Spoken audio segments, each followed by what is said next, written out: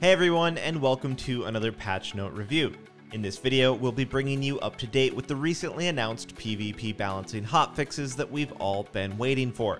I've consulted directly with some of our experts to break down exactly what these changes mean and how they're going to impact your game. So let's jump right into it. And to kick things off, let's start by taking a look at the survivability buff to our beloved little pets. Players now deal 20% less damage to DK, Hunter, and Warlock pets.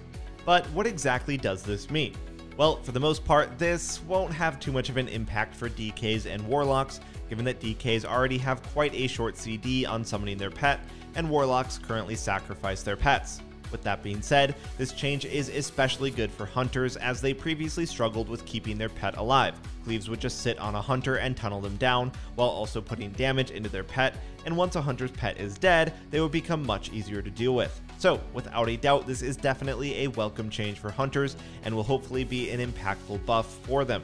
Next up, an excellent change to 2v2 arenas, as they will now once again start at 20% dampening. Having 2s start without dampening was really bad for classes without a Mortal Strike effect, as healers would have an incredibly easy time healing through their damage. Games were literally lasting up to 10 minutes, which pretty much no one enjoys, especially in matchups where teams benefit from playing to live instead of trying to win the game. So this is definitely a welcome change, and will hopefully make 2v2 once again be more about trading cooldowns and making offensive plays, as opposed to just dealing damage and winning because you have a Mortal Strike effect and your opponent doesn't. Moving on, we've got a much anticipated nerf to Night Fae Druid, especially their signature Covenant ability, Convoke. Convoke the Spirits will no longer cast Full Moon and Feral Frenzy when engaged in combat with enemy players. This is an awesome change once again, as this removes the randomness of getting one-shot by Convoke, which has been happening at all levels, ranging from the lowest ratings to even the top of the ladder. With that being said, this will not make Convoke useless for balanced druids, as you can still proc back-to-back Star Surges,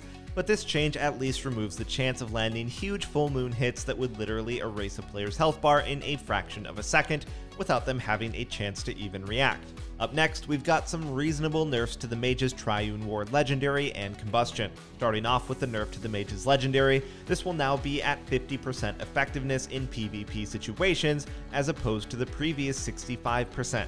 This is essentially a 23% nerf to the shields, definitely making it noticeable. We expect this to make it easier for teams without a reliable offensive dispel to pressure mages. Previously, mages would be almost unkillable for these types of comps, so it will be easier to force defensives like Ice Block and Cauterize from a mage if you don't have an offensive dispel, which makes this nerf really great for any comps without.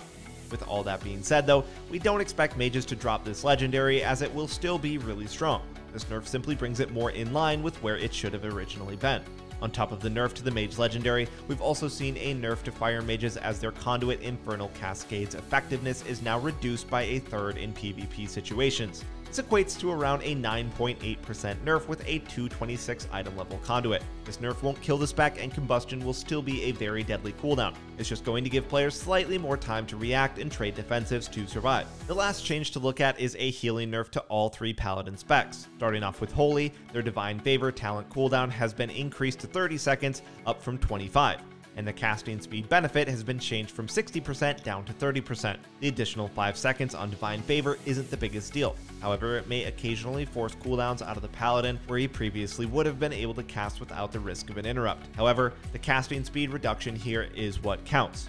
It will be a relatively impactful nerf, especially against teams that have an offensive dispel. This is especially true for Resto Shamans and Mages, as they will have a much easier time using Purge or Spell Steal to remove Divine Favor and interrupt the Holy Paladin. And finally, we have the much sought after Word of Glory nerfs for Ret and Prot Paladins. Word of Glory's healing has been reduced by 20% in PvP situations. Previously, a Ret could essentially keep their team alive on their own while their healer was CC'd for extended periods of time. Although this change most likely won't impact pre-dampening, if you're able to secure long CC chains on healers, it will become harder for the Ret to just out-heal everything with ease. However, this is definitely going to hurt the spec in those deep, damp games, especially against classes with a Mortal Strike effect. It must be stated though, that we would have much preferred to see a nerf to the Healing Hands talent as opposed to the flat 20% Word of Glory nerf, given that Healing Hands is the reason Rets are able to top themselves and their teammates when they're low. Alright, so before I wrap things up, I'd just like to take a minute to discuss what I feel needs changing in the game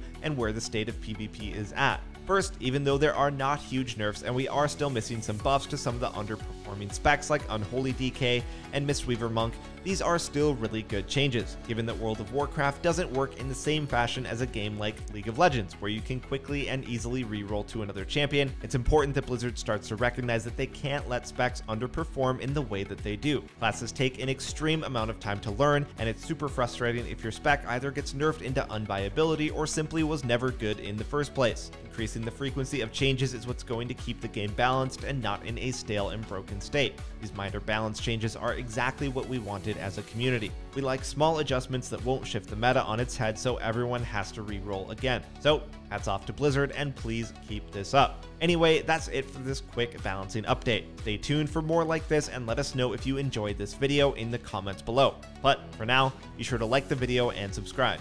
Thanks for watching, and we'll see you next time.